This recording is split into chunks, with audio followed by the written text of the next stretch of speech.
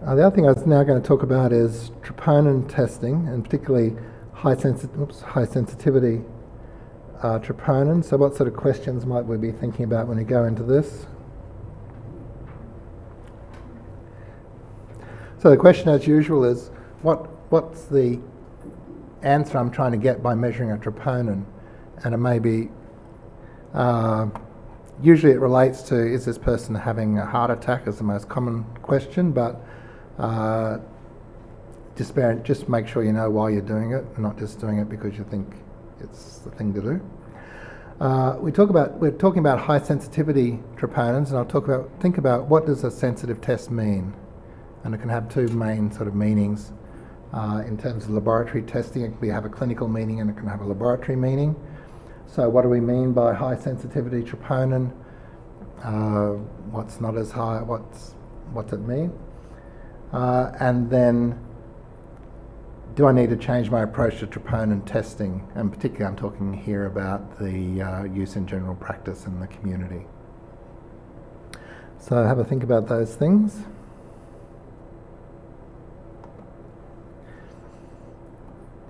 So first we'll talk about what is cardiac troponin, because we talk about it in terms of heart attack testing. This is a diagram. This is a zoom in very close of each of our muscles have these fibres or these threads running through them that give you the contraction power of the muscle. So there's thousands and thousands of these running through each muscle, but you've got to work out how you're going to tell it to contract and how you're going to tell it to relax. And it turns out this little complex here that sits on top of the other proteins is what switches the contraction on or off. So as it turns out, cardiac troponin is involved in activating the contraction of muscles. That's sort of not necessarily that important when you're measuring troponin, but it does tell you why it's in muscle in particular. So diagrammatically, if this is a heart fibre, I don't know if you've seen microhistology of muscle, but you see all these little bundles of stuff running through the muscles, and these are myofibrils. So within these, there's many of those little strands inside another lot of strands, like a bit of like nested rope. And so the important thing to understand is that the troponin sits in basically two places in these muscle fibres. As you expect, a lot of the time it's actually attached to that contraction mechanism that we saw in the first diagram, but the cell has to make troponin before it can sort of use it, and so you get a proportion of troponin that's actually sitting in the periphery of the cell waiting to be used or in the process of being used. The importance of that is that this troponin is really stuck on hard and will only really come out when you get muscle necrosis. This troponin is sort of floating around in the soup, and so if the wall of the muscle fibre becomes leaky, it's potentially this can leak out without actually having muscle fibre necrosis. And this can explain sometimes why you might get transient low-level changes in troponin that aren't really, in a sense, a heart attack, but they're an insult to the heart, can release some troponin. So I don't know, yeah. Would that be like doing a marathon? Yes, certainly. Well, probably at least a bit more than a marathon usually, but yeah, marathons, you'll see in my list of things that raise troponin, marathons are the type of things that can also do that. Which is one of the reasons that it doesn't always show a heart attack. It just shows some insult, shows that something happened to the heart, basically. So I'll talk about troponin in the context of how we used to diagnose heart attacks in the 80s and 70s. So you might remember CK or CKMB was the older analyte for looking at heart attacks. And this is the blood levels of troponin. I've mentioned troponin I here. There's two types of troponin that are useful to us, troponin I and troponin T. And there's also a troponin C that's no use to us because it's the same in muscle in the heart and muscle in the skeletal system. But troponin I and troponin T have specific versions for the heart and specific versions for the skeletal muscle. So using troponin I or troponin T, you can tell that it's the heart that's releasing the troponin. certainly for the newer assays, you might come across some articles from the 80s that weren't so clear-cut. That was because the test was still being developed and there was some cross-reactivity. But these days, troponin I and troponin T are specific for cardiac troponin only. So this is a graph of the blood levels. Someone has a heart attack here, and the red is the CK. You can see it went up and came down, peaked about 1.5 to 2 days, then came down. This is the reference range, came down back into the reference range after about 3 days. Sometimes we looked at lactate dehydrogenase, or LD. It came up more slowly but lasted a bit longer. The advantage of that was if someone had a heart attack a few days ago, then we used to measure the LD to see whether that might have been a heart attack even though the CK was back to normal. Why would you be interested in a heart attack a few days ago? Well, sometimes people, particularly diabetics, might not get the cardiac pain characteristic of a heart attack, but they may present a few days later with increasing congestive cardiac failure or something like that, and you suspect it might have been what's called a silent infarct that happened a few days ago. But all those days are behind us now because one of the advantages of troponin is that it goes up. It goes up very high compared to where it starts, which makes it easy to measure in a sense, and falls away much more slowly, so you can use it. This is 10 days, out to 14 days. Probably you can still find positive troponins after a heart attack. And again, some people might not present. They might come into your GP practice saying, oh, 10 days ago I had this really funny pain. What do you think it was, doc? Or nurse. Sometimes we still use a CKMB in the hospital setting. So in coronary care units, you might have someone who's already had this troponin rise and they're not sure if they're having another infarct down here, and so their CK will return to normal, but if it comes up again here, that's a sign of a secondary infarct. So occasionally you will see cardiac units measuring CKMB for that particular purpose, but it shouldn't really be used to investigate this early part of the heart attack. So what's the problem with that? Well, there's still the oldest cardiac troponins, so the ones before high sensitivity, had the problem that there was still this gap of up to 12 hours before the troponin would become detectable with that old measurement system, and so you had to observe patients for 12 hours before you could work out whether they had a heart attack, definitely not, or definitely not had a heart attack. As you know, there's a premium on emergency beds, emergency department beds, so having people sitting around for 12 hours when you know whether they had a heart attack, one, wasn't necessarily very good. If they did have a heart attack, you could have been treating them hours ago, and also clogged up emergency departments for all these well people sitting around waiting for their 12 hours to go past. In fact, about a quarter of people who come into hospital query heart attack already have positive values the minute they hit the hospital. That's possibly because they've either had some release before they got, well, it means they've had some release before they got to hospital. So you don't have to wait for always. Some people will have diagnostic troponins when you first see them. But to be sure it's negative, you used to have to wait these up to 12 hours. So what we want is, if you like, we'll say, oh yes, we'll have a more sensitive assay and that will help, which it does, but there's the question of what sensitivity can mean in terms of testing, and there's two types of ways to talk about sensitivity. One is what's called analytical sensitivity, so that's how well our test measures really low values, and in terms of how well it measures low values, we talk about accuracy and precision. So you want to have an accurate result, which means you get the same result, you get a result that reflects the true amount there.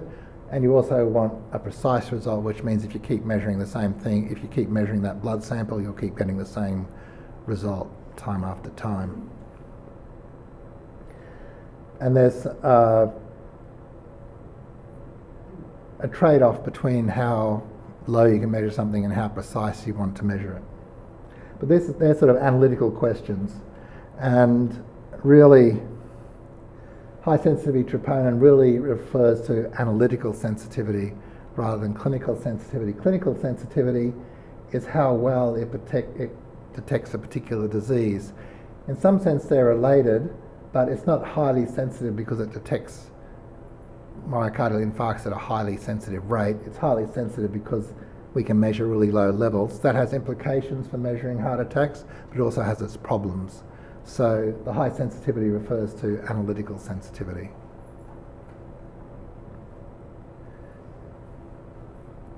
So one person said about troponin that it's organ-specific, not disease-specific. So troponin, or cardiac troponin, is very specific for heart muscle, but it's not specific to a particular disease of the heart or particular situation. So this is just a few causes of release of troponin. There's a big long list I can refer you to. Usually we're interested most in this area, the acute coronary syndromes. That's just used to be called heart attacks, but because as we get more and more adept at picking up problems with the heart, then there's a blurring between what used to be called unstable angina and different types of heart attack. So now they're all lumped together as acute coronary syndromes. So you hear people talk about acute coronary syndromes, but it means basically heart attack, mild heart attack, almost a mild heart attack. So it's that sort of grey area. But apart from these are ones that are caused largely by ischemia. If someone's got a myocarditis, so these are typically the young guys you see that die unexpectedly, or young women die unexpectedly because they had a viral myocarditis that they've basically knocked their heart about severely, or other types of myocarditis. That's inflammation of the heart muscle that's not due to ischemic circulation problems, can also raise troponin. Pulmonary embolism, so this is a blood clot in the lung. You think, well, how does that affect the heart?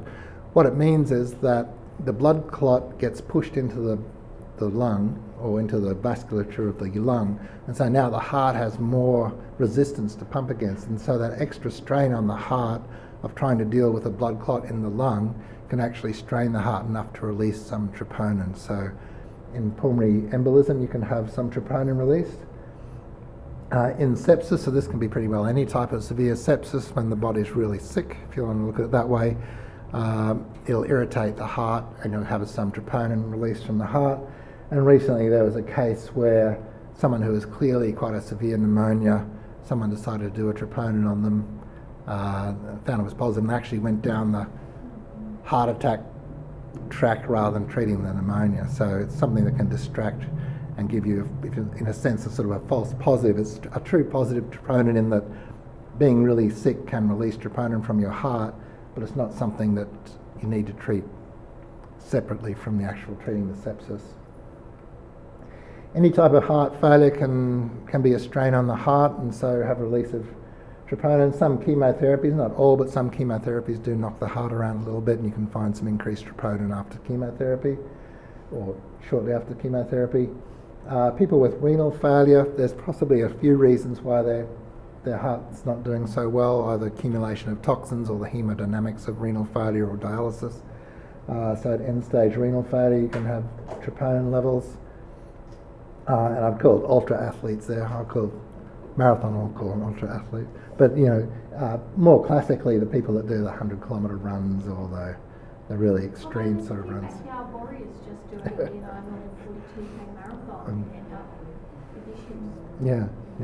Do you find with some of these though that you only get a low? Like, is there any correlation between how high, not necessarily. Well, because how high is just how much damage the heart's had, I suppose. It still doesn't tell you what's caused. Yeah, well, one of the problems with sort of measure, and there's been a whole lot of studies about how the amount of stuff you find in the blood relates to the amount of heart that's been damaged. Mm-hmm. One of the problems, if you cut off circulation from a part of the heart, not only does the blood not get in, it doesn't get out either. Mm-hmm. So you can actually have a large part of the heart dead, but because it's not getting any blood in, it's not releasing its troponin. Its troponin is not really getting out into the circulation.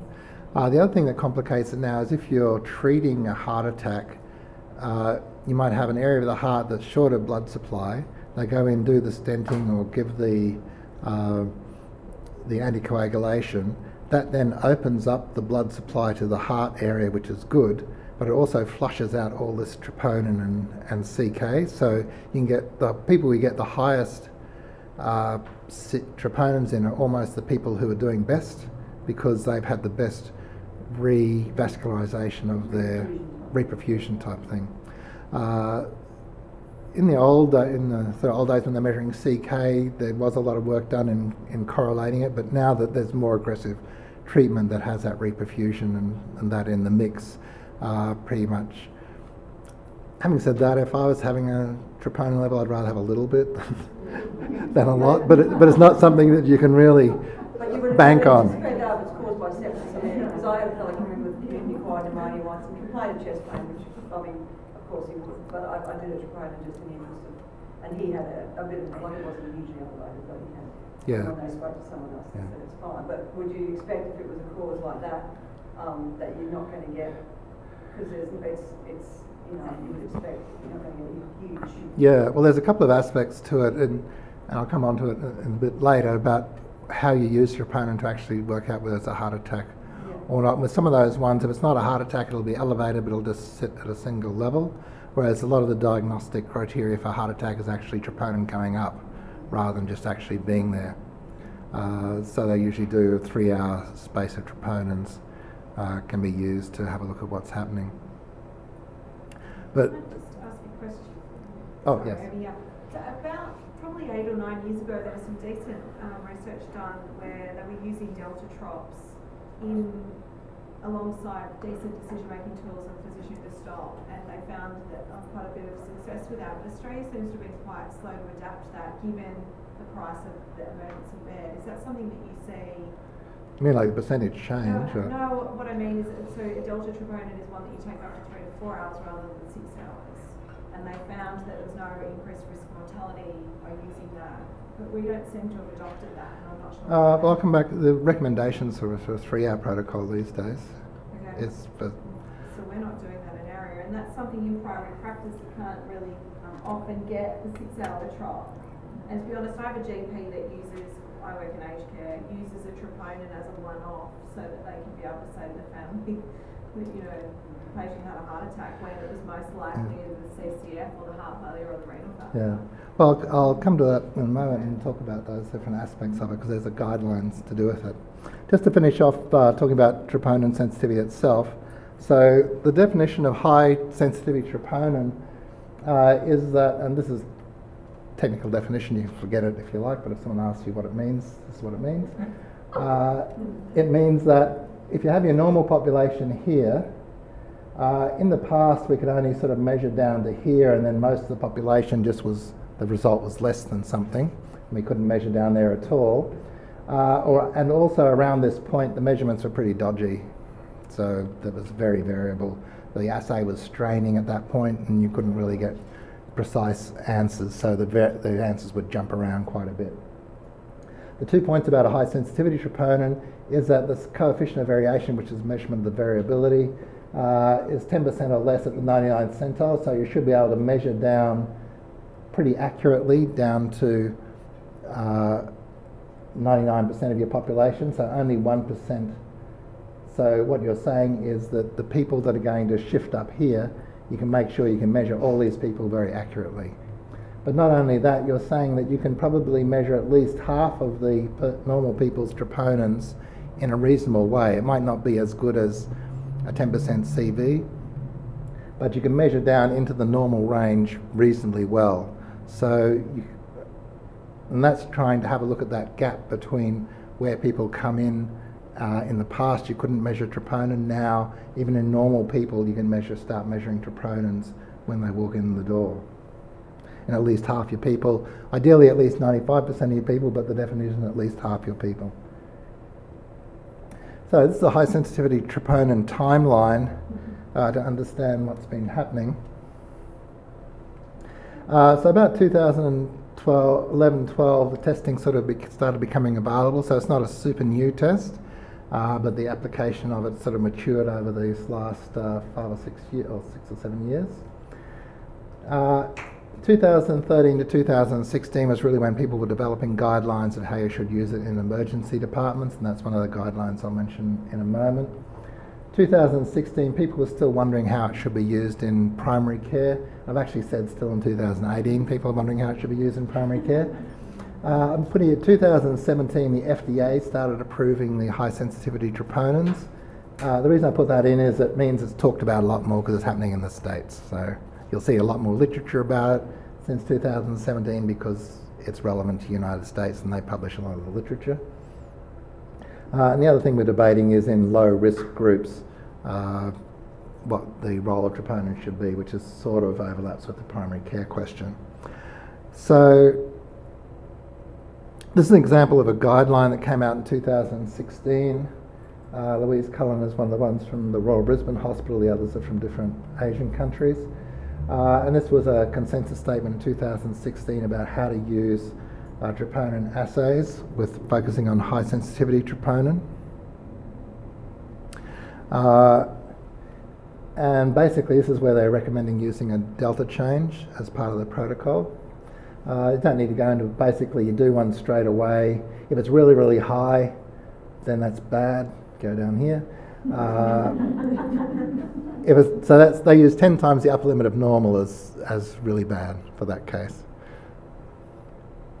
Otherwise you do serial ones, and in particular you do a retest in 3 hours, you have a look at the delta, and then you go down to these. So that's probably what Queensland Health Emergency Departments use, and so that was what a recommendation in 2016 was. For that's in hospital sort of use. Doesn't necessarily address the question in general practice. So this was another guideline that came out in 2016, also by Louise Cullen, but also with Conneroni. And the question was, what is the appropriate way of using troponins in general practice? Also, the discussion at the same time was medico-legal aspects of if you do decide to do troponin tests in general practice. We'll come back to that in a minute. So having a look at these, the recommendations, and I'll highlight a couple of bits. That's their recommendations in full, but basically if you break it down, when don't you use troponin? So you don't use it if someone has anything happening in the last 24 hours before they saw you. If they've got something happening in the last 24 hours before they saw you, or even if it seemed to be longer, they've got some significant problem. So it might have been 2 days ago, but their ACG is bad now, then they should go straight to a hospital emergency department by ambulance. Don't put them in their own car, but by ambulance. So that's a recommendation from these guidelines about, or maybe guidelines a bit strong, but it's a recommendation. It's not being formally accepted by any particular group. So when is it okay to do high sensitivity troponins in general practice in these people's view? So if they've been symptom-free for at least 24 hours and the event was no longer than 14 days ago, so sometime between 24 hours and 14 days ago they had something happen that they're talking to you about, but they've been symptom-free for the last 24 hours. So, and they don't have any high-risk features. So what they talk about in terms of high-risk features is they do have pain from time to time, or they're feeling like they're going to faint, or they've got evidence of heart failure, or their ECG's abnormal. That put them into that don't use the troponin, put them in an ambulance emergency category. But if they don't have any of those, then do a single troponin test. But what they say is you should do it urgently, because once you decide to do a troponin test, you think, well, maybe something's happened. So it's an urgent answer you want back. But also you should be able to be contacted to get the result. So they're basically saying that it's no good saying at 4:30, I want an urgent troponin, and then just disappearing. You have to have some process in place to actually be notified of the result.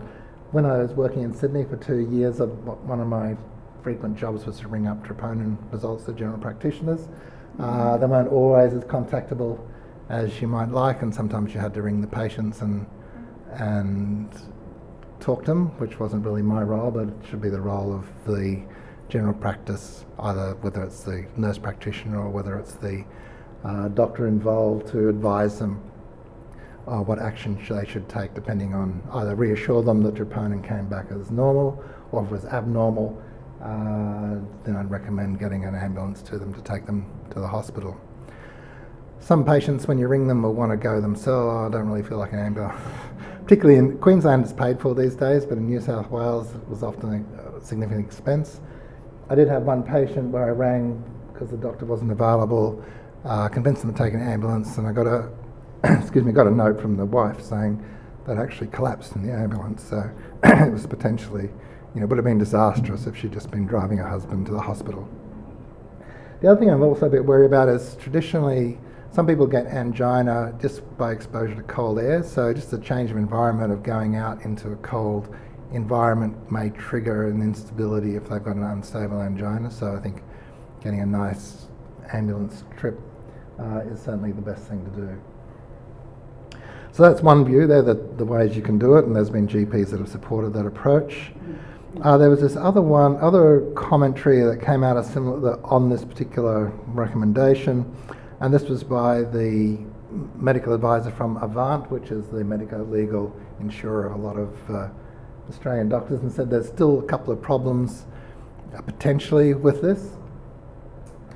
Firstly, you might end up, if you're going to order a troponin sometime, you might end up ordering when you really didn't need to order a troponin. If you thought more carefully, maybe there weren't really as high a risk of cardiac problems as you thought, and you end up doing a troponin and end up with complications in terms of unnecessary hospitalisations and things like this. So if you're going to order troponins, you've got to also work out when not to order troponins and when to order troponins. So you may end up ordering a troponin on a patient you should have just shipped out straight away to the emergency, is the temptation, I guess they're saying. And the other comment they had is that it does then put from the medico-legal risk point of view, you've got to realise that it is really a time-critical test that you're doing. And so the GP's practice must have a system in place to follow up the test in a timely fashion. So you have to be not only waiting for the laboratory to ring you, and you've left a number, they're going to ring me. If you don't receive it in a certain time, then it's also a requirement of you to chase up the pathology laboratory. You might not think it's your job, but it is, as well as the pathology laboratory doing things in a timely fashion as well. And the other thing it mentioned, which I hadn't really thought of myself, is you have to warn the patient about what's going to happen on the basis of the result. So if you say, I'm going to do a troponin, you don't really explain to them all the implications of it, and then at 6:30 at night they have to suddenly go to the emergency department, they might have thought, well, I would have rather gone. If you told me that was an option, or that was a likely possible outcome, I would have rather just gone straight to the emergency department at 3:30 in the afternoon. What's happening? Or if something bad does happen, because you're telling the patient, well, if I ring you up and you've got a high troponin, you have to get an ambulance to the hospital. They'll appreciate there might be something going on, and so you've advised them and you've given them the option, presumably, of going straight away to emergency department as an option. So these are all sort of medico-legal risks. Even if you're doing the right thing by the recommendation, you've got to do the right thing properly and make sure it flows through, and you've got a system in place for all that.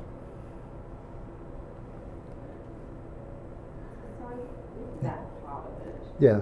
So the GP is doing a troponin, waiting for they probably think it's going to be a negative result, send the patient home because they can't sit and wait in the surgery. Where's the legal? Well, some guidelines. Yeah, this guideline doesn't actually. I don't think from memory it doesn't say you have to have them on observation. There have been other guidelines that say if you order it, you should have them under observation with a resuscitation stuff available. I think the basis with this one, they tend to be guidelines where you're ordering a troponin and it's been less than 24 hours in some guidelines, so they're a bit more risky patient. I think the argument with this is because it's been low risk patient. Yeah, it's reasonable for them to. I mean, you wouldn't say go and play soccer this afternoon or call you off the. Yeah. So just be in a safe environment, waiting for notification, or if you're worried about it, we can put you in a side room here, or if that's not suitable, then you do need to go to the hospital, something like that. Are there any other questions about those sort of guidelines and protocols? I mean, it really depends on what your local practice is and how things work together. just as an example for result. Now, a bit wary of putting up results because our units are a bit different from yours. Ideally, you should be reporting in nanograms per litre, and this should be 12, 14 and 40.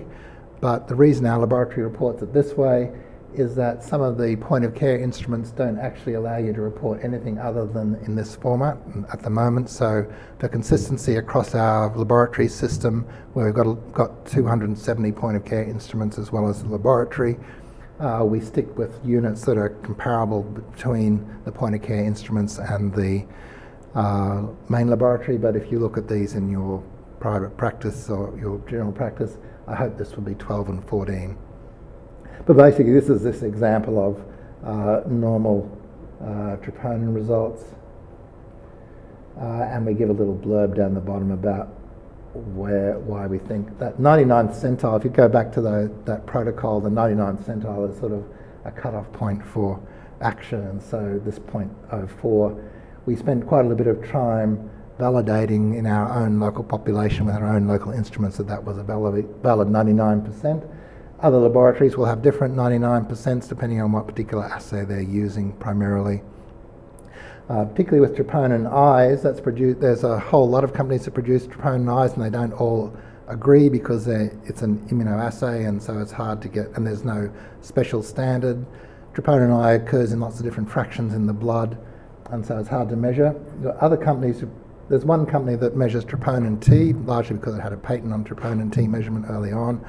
And troponin T does have some advantages in that it's much more comparable from one laboratory to another, but laboratories just decided to do troponin I, troponin T, and essentially as long as you understand what's being done, then they're equivalent. So that's just zooming in on those results. So it's a bit of a sort of danger area as to whether what lurks beneath the surface of the patient when you're doing a troponin. I think you need the new picture of the surfer who got cleaned up by the dolphin. What is that? See that coming. Well, actually, there's a second picture of this. That looks, but there's another picture taken shortly after where you can actually see that's a whale's tail. So this is actually a whale going through the surf, not a shark.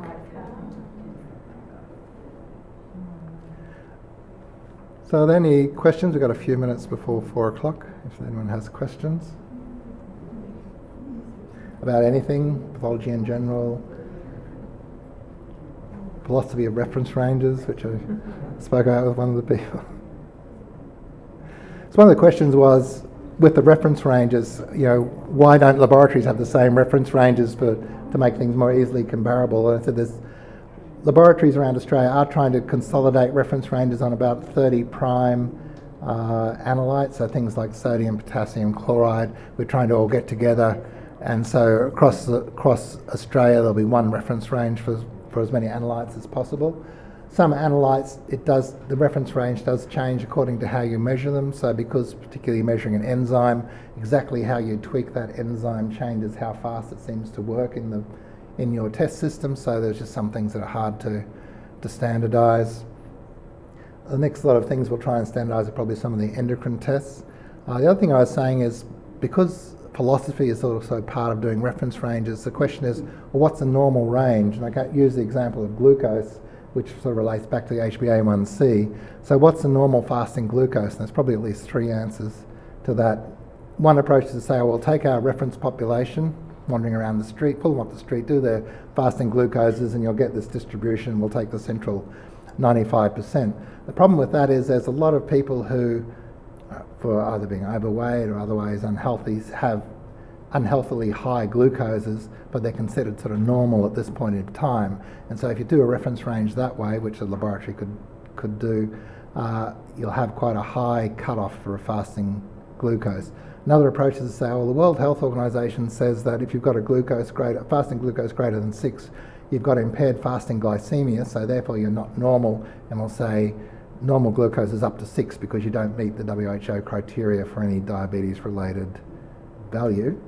But then you see, well, the Australian Diabetes Society recommends that if you've got a fasting glucose of greater than 5.5, you should be thinking about whether to do glucose tolerance testing. So we'll call up to 5.5 normal and above that abnormal, because you have to think about what to do. So there's different philosophies will give you different reference ranges even for exactly the same analyte and exactly the same test. Oh, if there's no other questions, then you can come up and ask me things for a little while afterwards if you like. But thank you very much for coming along.